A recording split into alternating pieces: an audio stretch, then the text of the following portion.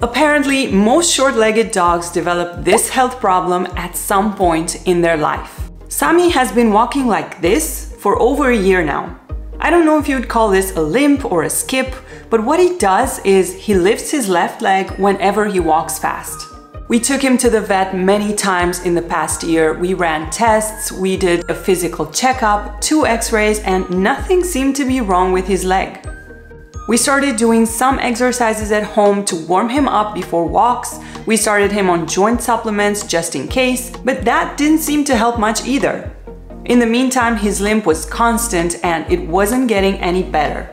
So 2 weeks ago, we decided to take the next step and do an MRI to take a closer look at what's going on. We finally discovered what the problem is, and to be honest, it wasn't the good news we were hoping for. So in this video, I'm going to share with you our experience, what we found out and what we're doing about it, so that if your dog has these symptoms too, maybe they're dealing with the same health issue, and I'm hoping that you're going to find this video helpful. So let me start from the beginning. So when I first noticed Sami limping like this, he was only doing it every now and then. And don't judge me for it, but initially we thought it was kind of cute, you know, like he's walking happy. And only later, when it started to become constant and he was doing it more often, I started to think that maybe this is a health problem.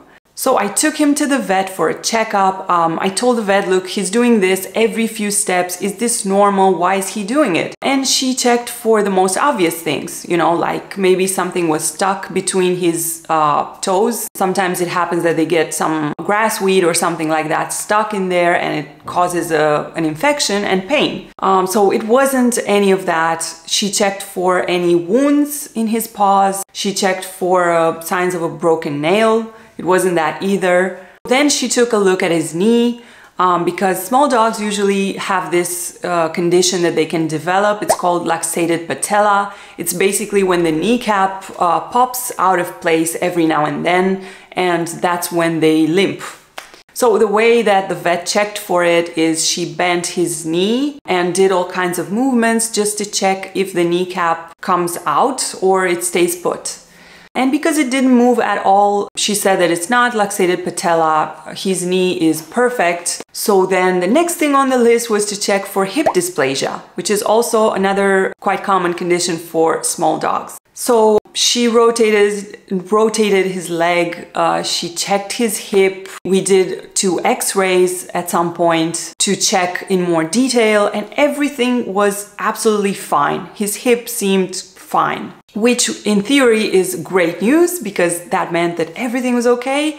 But at the same time, you know, it didn't explain the limping. Why was he still limping? We got him started on joint supplements, and because the vet said that whatever it is will either help or it won't do any harm. They're pretty safe and he can take them long term. So he's still taking the joint supplements, but we still didn't see any kind of improvement. Quite on the contrary, he actually started doing it more often. I have a video on my channel if you want to see that in more detail, what we went through and what we checked. It's called Why is my dog limping? And I'm going to put it here and in the description of the video. So after all of these checkups, we still had no idea what was going on. So we started to travel during that time of year, and there was a long time when we didn't do anything about it. And at some point recently, I decided to do some more tests because I was honestly afraid that it might be something more serious, like maybe something neurologic, or I don't know what it could be. So we took Sami to an orthopedist that our vet highly recommended. I trust our vet very much, so I was happy that she sent us to someone that she knows and trusts.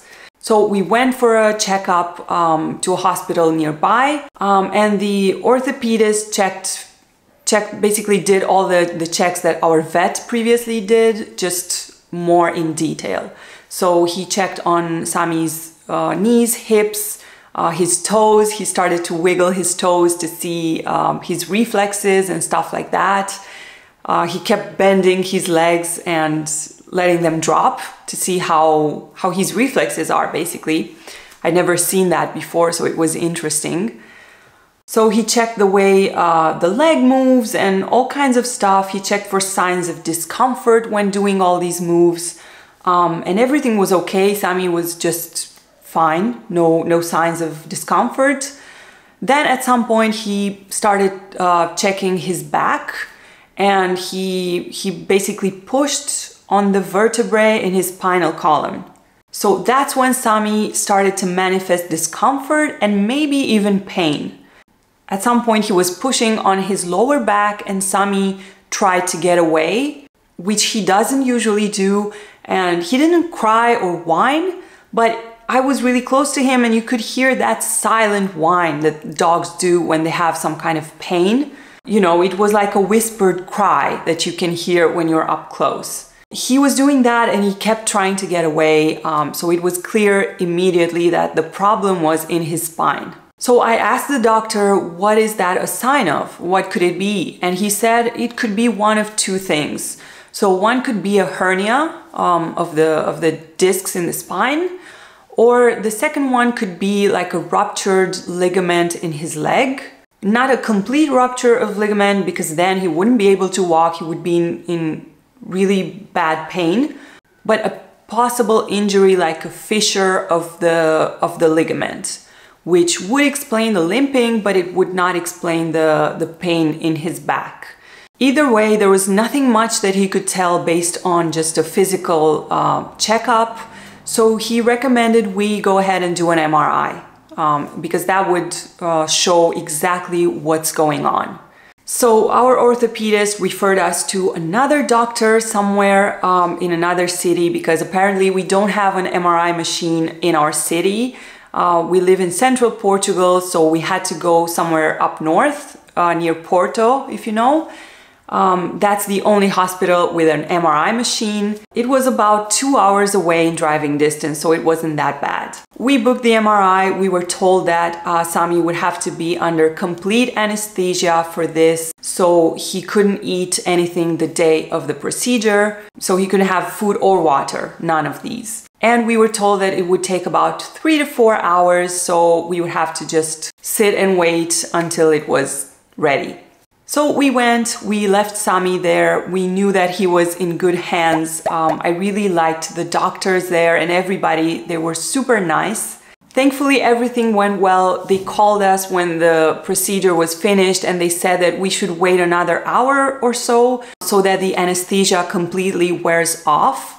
They said that they prefer to monitor the dogs as they wake up, because there can be some problems with the swallow reflex as they're coming out of the drugs. There's a small chance that they can choke on their saliva or something like that, and they prefer to keep Sami there until he's fully awake. Once Sami was awake, we could go pick him up. He was super excited to see us. Just look at this video. He was just really excited, but I think he was also pretty cranky from the anesthesia, so he cried a little bit, which he rarely ever does. I think he was pretty uncomfortable being put under like that, it's never fun, and he was probably a bit dehydrated and hungry too. The whole ride back home, I sat in the back with him to keep an eye on him and, for him to know that I was there with him. He was pretty sleepy and spaced out, so he napped the whole way. Okay, so here's what we found out. After the MRI was done, the vet called us into his office and he sat with us to explain everything in super great detail. So I'm going to share with you exactly what he told us. So apparently Sami has what they call small disc protrusions in 3 of his discs in the spinal column. So what that means is that the discs between the vertebrae in the spinal column are slightly bulging up, slightly pushing on the nerves that go into the legs. So that's why he's limping. Depending on the movement, these discs can push also into the marrow, and that can cause pain. But based on observing Sami, the vet said that probably this is not happening yet. So here he's showing us exactly what the healthy, normal discs in the spine look like. So normally there's a layer of gel and fat around each disc that creates a sort of a cushion around the discs and it protects them. And in the damaged discs, you can clearly see that that layer is a lot thinner, and in some areas it's almost completely gone. So that is why basically the disc pushes on the nerves and it pinches the nerves as Sami moves. So that also explains why Sami's not lifting his leg when he walks slow or when he runs. He's only lifting the leg when he walks fast. Hi! Look who came here. So to continue, the vet said that it's not something that we should worry about too much. He said that it's normal with dog breeds that have long bodies and short legs, like the Westies, and that it's bound to happen at some point during their lives. Most of the times, by the time you discover this, it's already in a later stage. But in Sami's case, it's basically just the beginning of a hernia. It's technically a hernia, but it's just a very, very early stage. The vet said that it's not operable at this time, so surgery is not an option. He did say that it will get worse with age and that this is normal. He compared with humans as well, and he said that with humans this happens as well as we age. So it's not something serious, I guess. Also, the rate at which this gets worse depends on the lifestyle and how much we protect Sami on a daily basis. Like, it's not a good idea to have Sami jump on and off the furniture and stuff like that I'm gonna tell you at the end of this video. So if we protect him on a daily basis, that the vet said that he's gonna have a very normal, long, happy life. One of the questions that I asked was this our fault, basically? Is there something that we could have done differently to stop this from happening? And the vet said no. He said that this is genetic and, even if lifestyle does matter, this would have happened eventually anyway, and there's nothing that we did wrong. So in case you're gonna go through this with your dog and you're wondering, rest assured that it wasn't your fault. But since there are a few things that we can do to help this going further, let's focus on that for now. So what can we do next? The first thing that the vet mentioned was avoid jumping on and off the furniture and climbing stairs. So for that, we already have dog stairs that we use in our bedroom because our bed is quite high, and I got these dog stairs last year sometime, and Sami has been using them ever since. I think we're gonna get one for the sofa here in the living room as well because he loves to jump on and off it. Another thing that I really didn't like to hear was avoid the beach. So apparently all the running and walking in the dry sand is very bad for the back and the legs, basically, because it's an uneven surface and there's this movement that is not okay for the spine or for the hip or for the knee. So that is a little bit of a sore point because we love going to the beach. We live like half an hour from the ocean and we really love walks on the beach. But yeah, it's not good for him. The vet did say that it's okay for him to walk on the wet sand right on the shore. That's fine because it's hard sand and his legs don't do this. But avoid walking in the dry sand. So we're probably still gonna go to the beach, but I'm just gonna have to pick Sami up until we reach the shore, and I'm only gonna let him run on the wet sand.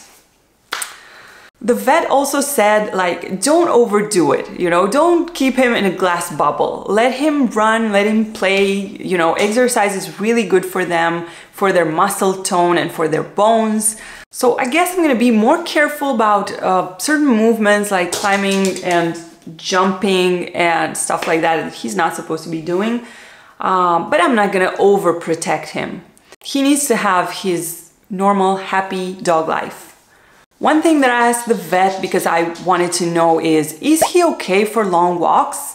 because we travel quite a lot and we like to go for long walks, like, you know, for a few hours. So the vet said that long walks are fine, just as long as he doesn't get too tired, because when he gets tired, the posture changes. So instead of walking like he normally would, he's starting to have bad posture, and that's bad for his spine. So just, you know, have our long walks, but I guess that when he gets a little bit tired, I'm gonna get a backpack for dogs and just walk with him on my back, or maybe just pick him up. So next we're gonna start Sami off on some kind of treatment that is gonna help with the nerve sensitivity and the possible pain that he might be feeling sometimes. And it's also gonna stop this from evolving further, or actually it's gonna slow down the evolution. In the meantime, we're maintaining the joint supplements that he's taking. The vet said that he can take these for life. They are safe and they are helping him. And the last thing that I want to look into is some kind of physiotherapy for dogs. We've never done anything like that before because there was no need, but I know that it's really good for them. You know, it's just like with us humans, right? It's some kind of fitness is always good for the health. So I guess any kind of exercise will be good for Sami. It will strengthen the muscles in his back and his legs. So I'm just gonna need to find something in our city or in driving distance somewhere, I don't know. I saw on the internet that there are all these kinds of swimming therapy for dogs, or a kind of a treadmill underwater that they can walk on. Yeah, so I think that would be really, really good for him. Let me know in comments if you did this with your dog already, and how is this working? Let me know if you found this video useful. Give it a thumbs up if you did, and share it with other dog parents. If your dog has any of these symptoms too, leave me a comment and tell me. I'd love to hear your stories, and if you have any tips or advice for us. And that's it. Thank you so much for watching. Take good care of your pups and give them a big kiss from us. And we'll see you in our next video. Bye!